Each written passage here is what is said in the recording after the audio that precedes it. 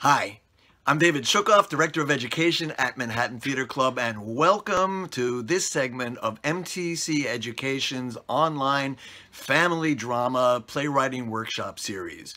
This series is intended for families watching together at home or for individual high school students or teachers watching alone or with friends and colleagues online. Today's topic are setting and circumstances, two critically important aspects of playwriting. So now our overall theme for this series is family drama. So when it comes to settings, what probably comes to mind are living room, kitchen, maybe bedroom. Bear in mind that there are plenty of other terrific ideas for settings for family dramas, but for the sake of simplicity, we're going to stick with the idea of the living room. And so in fact, what I'm going to do is ask you to design a set for a living room, or more precisely, a ground plan. Now, a ground plan is a diagram of any space sort of as viewed from above. Now remember, we're designing a stage set, not an actual living room, so you need to think about the audience's view. So attached to this video is a PDF that shows a ground plan of for a stage, as well as symbols for objects, furniture that is commonly found in a living room, table, lamp, couch, TV, and so forth, as well as the symbols for doors and windows. So you can print that out, or maybe better, just refer to it as you create your own floor plan for a living room, ground plan, on a large sheet of paper. There are two things to keep in mind as you go about this task. One is motivated space. The other is sharing with the audience. Motivated space. What that means simply is making sure that the set will give the actors reasons to sort of move around the whole stage. So for example, if you put the couch and a lamp and the door all on one side of the stage, there's not going to be a real reason for the actors to use the entire space. So think about that as you're placing the furniture on your floor plan. And then, again, the idea of sharing with the audience.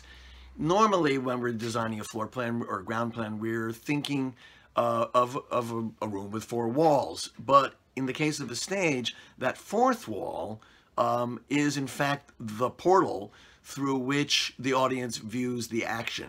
So that means, for example, not putting a whole lot of furniture facing away from the audience, because when the actors sit in those chairs, the audience will see them. So now, using the instructions and the materials that we've provided on these PDFs, go about creating your floor plan, your ground plan for a living room set.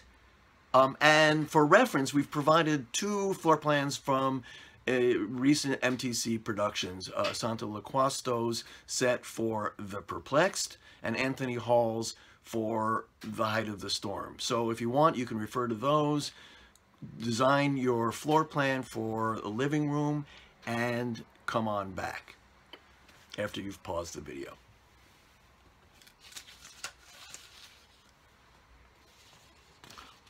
Okay, so hope that was interesting and that you've got a nice floor plan now, ground plan. I use the two words interchangeably. They really mean the same thing, as you probably noticed. So what we're going to do now is a aware exercise adapted from a game invented by the legendary theater teacher Viola Spolin.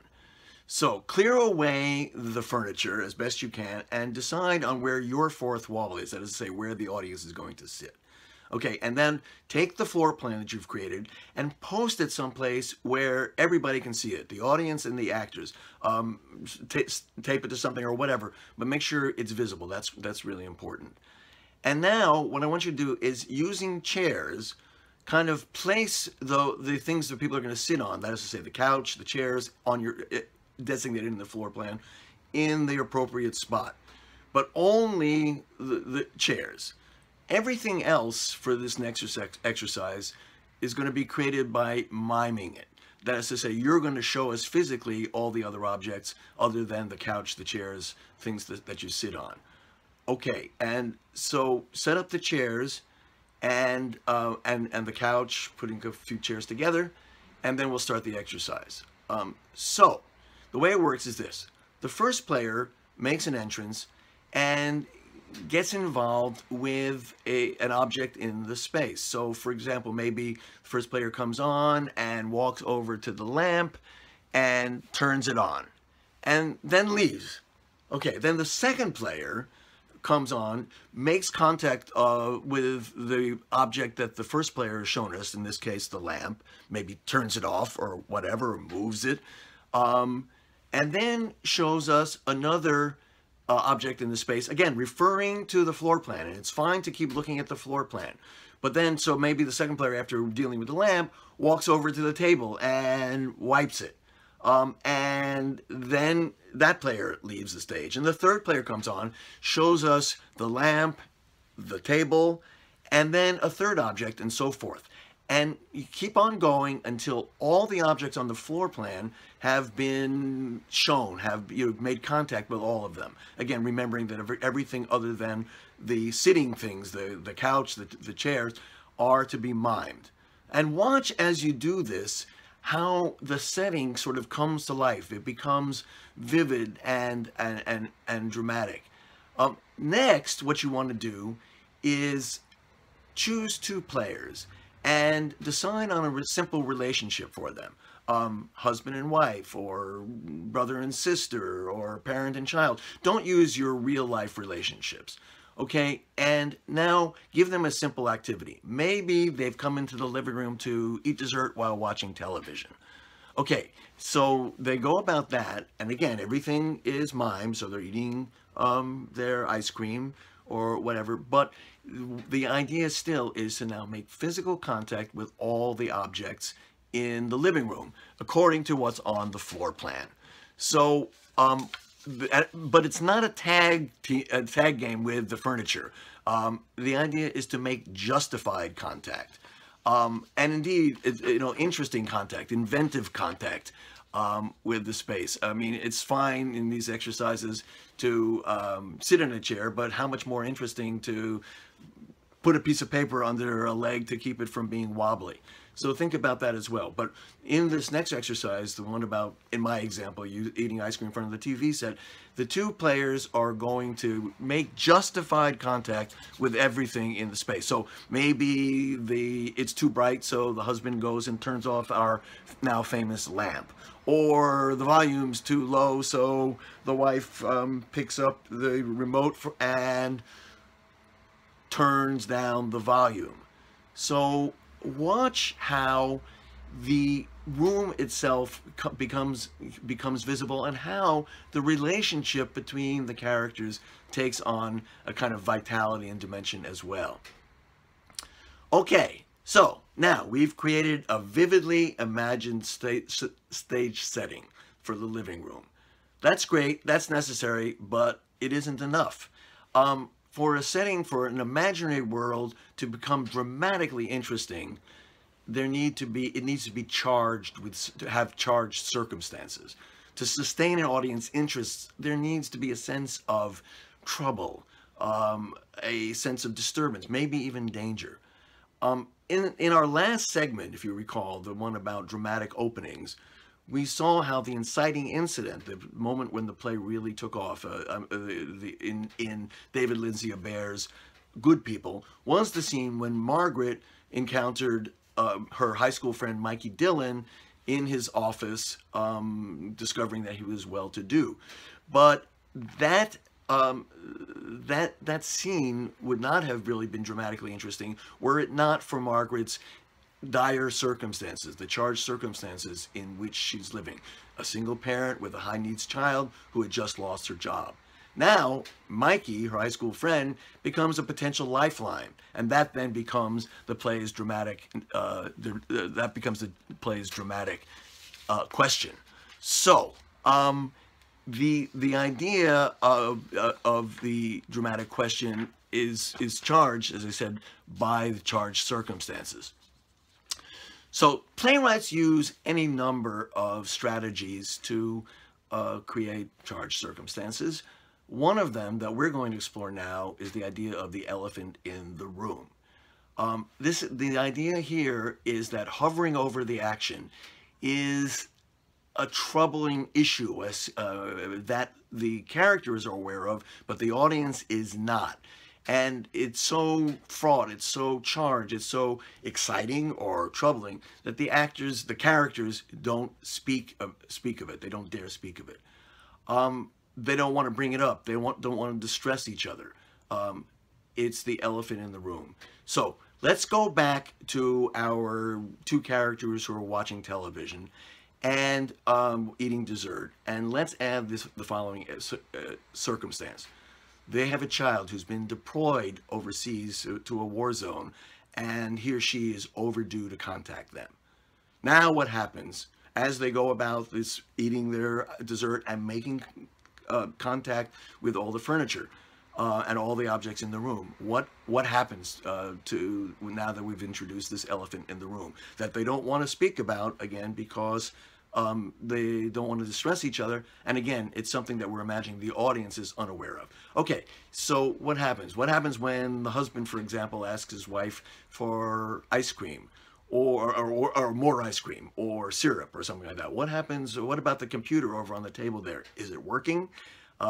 Is the internet working? Maybe there's a photo of this child that attracts their attention, but it's all charged by this elephant in the room. So, to do the scene, pause the video, or maybe make up one of your own, and then come back after you've tried it out. Okay, and so now what we're going to do is watch the opening scene from Florian Zeller's The Height of the Storm, a play that was produced by Manhattan Theater Club in the fall of 2019. The two actors in this opening scene are Jonathan Pryce and Amanda Drew. Let's watch and see how the scene relates to the work that we've done thus far. And then we'll come back. Here goes.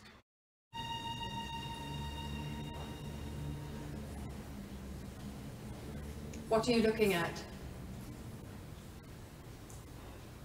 Did you hear that storm last night? It woke me up. Did it wake you? It's a long time since I've seen such a violent storm. It was impressive, don't you think?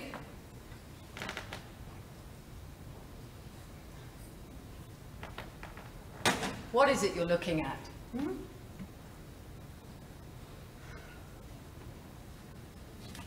Come and sit down. It's no use just standing there, you know. You ought to come and sit down, Dad. It's no use waiting.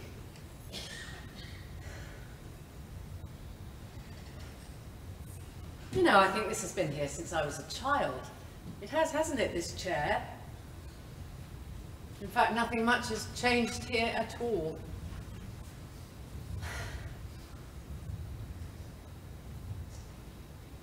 I was sorting through your desk, you know, and I've come across your diaries.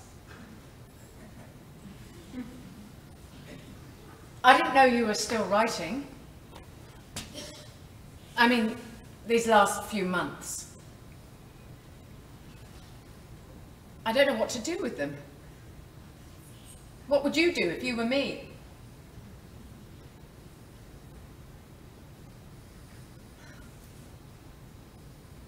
Anyway, there are so many heaps of paper to sort through. I don't know how you found your way round. I always feel compelled to tidy everything away. I can't bear mess. It upsets me. I don't know who I get that from, because you and Mum are the complete opposite, aren't you? But now all that needs organising. That's what I'm here for. No, I didn't sleep much last night, not only because of the storm, obviously. All this has upset me. You can imagine. And there's the very fact of sleeping back in my old bedroom. I must have slept there at least, I don't know, 10 years? Maybe even longer. At one point, when the rain had eased off, I got up and I found myself here. All by myself, there wasn't a sound. And I stayed here, thinking about you. about everything that was said between us yesterday evening. I mean, you do understand, Dad, we have to find some solution. Look, of course, this is a wonderful house. I don't deny it. We're all attached to it. It's just, is it still what the situation calls for? I mean, you can't live here on your own. If you want to buy a loaf of bread, you have to take the car. Look, it's just common sense, Dad. You can't live here on your own. Biscuit. Sorry? I have biscuit, not bread. Yes, yes, I know, same thing. Bread and biscuit, the same thing. No, obviously. So? Well, what I mean is, the house is isolated. When there were two of you, it was still viable, but now it might be time to come up with something else. A different configuration, don't you think? With some things, you need to know when to let go, sometimes. Would you like me to get that? It's quite simple. I have biscuit, that's all. With butter and jam. Strawberry jam, if you must know. Right. Don't move, I'll go. Okay, I hope you enjoyed that. And I hope you saw too how the two actors interacted, engaged with the space, and how that interaction enriched our sense of who they are, the nature of their relationship, and the nature of the world we're in. I hope too you got a sense of the elephant in the room. What do you think it was? A word of caution: in the mysterious world of the height of the storm, things are not always what they seem, not even the elephants. Okay, now it's your turn to try. Working alone or with a partner, I'd like you to write the opening few pages of a family drama involving two related characters. Describe the setting in some detail. Decide on the character's relationship. Give them a simple activity: setting the table, washing the dishes, doing the laundry, folding the laundry, something to provide a topic of conversation, something for them to talk about. And most importantly, decide on the elephant in the room, the unspoken issue that will charge the circumstances. This you keep private. Okay, that you use the scene that we just saw as a model. Notice how Anne, the daughter, sort of tiptoed around the fraught subject without mentioning it directly. Like Florian Zeller, I want you to try to entice the audience without giving too much information.